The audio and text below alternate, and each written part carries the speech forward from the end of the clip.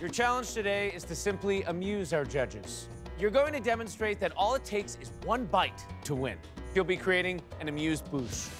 This one bite has to incorporate your style. It's got to be flavorful, fun, and vibrant. I want to hit every element of a breakfast. Bacon, eggs, and a potato in one bite. Today I'm making jerk seasoned pork tenderloin with a mango salsa on top of a tostone. All right, so talk to me about how this pork loin is prepared here. So right now I'm just getting a nice sear on it, and I'm gonna throw it in the oven so it can finish. Sounds like you're going kind of Caribbean here. I love Caribbean food, and I haven't gotten a chance to make something Caribbean yet. Chef Larry. Yes, sir. These are the eggs that you just kind of did. Or are you looking for a soft boil? I'm or hoping poach? for the soft poach. I'm hoping for the gooey, the oozing. How'd they come out, Chef? Hard boiled. Temp's too high. About 20 degrees too high.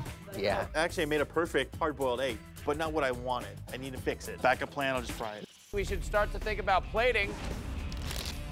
The crunch from the potato. I got the creme fraiche to kind of cool everything down a little bit. I got the pickled acidity of the bacon. This is sea urchin. The little uni that's gonna give that creamy salt, the nice quail egg. And instead of doing a sea salt for texture, use that little bit of caviar that's gonna give you that little salty pop. I find one perfect piece. The rest is undercooked. I think we're gonna get raw pork today. I have prepared a jerk pork tenderloin with mango salsa on top of a tostone. Very colorful dish. The only thing I'm wondering is why is one a round piece of loin and one a half piece of loin? One piece was a little bit undercooked, so I had to cut off the undercooked part and give you like the good part, but it'll taste just as good. Chef Emmalee, you didn't cook the pork correctly. You put it in a pan that was a low temperature, you put it in the oven, you pulled it out too soon, and you sliced it too soon. Well, what that means is it wasn't cooked correctly. Overall, the creativity on the dish was very creative, very colorful, very fun. It was a beautiful one-biter.